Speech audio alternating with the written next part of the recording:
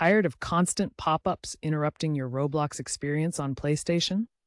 You can disable most of these distractions through a combination of in-game and console settings. First, open Roblox and press the Options button on your controller. Navigate to Settings, then Privacy. Here, you can toggle off options like Allow Friend Requests and Receive Messages. Next, go to Settings, then Notifications to disable event invites and promotional pop-ups.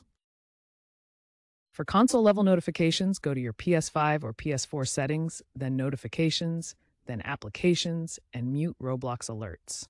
This combined approach minimizes interruptions, letting you focus on playing.